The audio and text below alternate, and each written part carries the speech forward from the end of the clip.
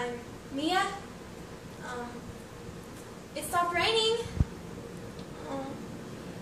I'm really no good at speech making. Normally I get so nervous that I faint or I run away, or sometimes I even get sick.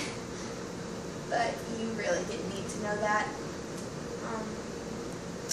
But I'm not so afraid anymore. No, my father helped me. Earlier this evening, I had every intention of giving up my claim to the throne, and my mother helped me by telling me that it was okay and supporting me like she has for my entire life. But then I wondered how I would feel after abdicating my role as Princess of Genovia. Would I feel relieved, or would I feel sad? And then I realized how many stupid times a day I use the word I. In fact, probably all I ever do is think about myself. And how lame is that when there's like 7 billion other people out there on the planet and...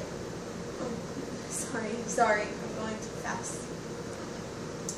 But then I thought, if I cared about the other 7 billion out there instead of just me, that's probably a much better use of my time. See, if I were Princess of Genovia, then my thoughts and the thoughts of people smarter than me would be much better heard. And just maybe, those thoughts could be turned into actions. So this morning when I woke up, I was Mia Thermopolis.